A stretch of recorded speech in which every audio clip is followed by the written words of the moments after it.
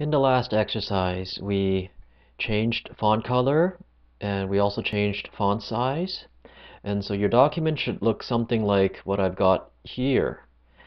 Now, what I want to show you in this exercise is if I click and put my cursor right here and I press enter to make a new paragraph, you'll notice that Dreamweaver will automatically add a space between the paragraphs. That's normal. That's what's supposed to happen. But there might be situations where you want to start a new paragraph, but you don't want this space. So I'm going to just click backspace, okay? And if I wanted to start a new paragraph without making a brand new space, I have to do the following. I have to press Shift and hold down Shift, then press Enter. And you'll see that that creates a new paragraph, but it didn't create a new space. This is called adding a line break. Okay? And I also want to show you something else that's a bit peculiar about using Dreamweaver.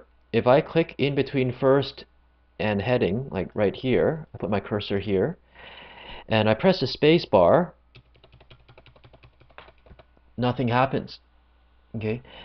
Dreamweaver doesn't let you add more than one space between words. So no matter where I click here in the paragraph, I cannot add more spaces. However, if you want to override that feature, what you have to do is place a cursor in between two words, press and hold down the Control and Shift button, and then press the space.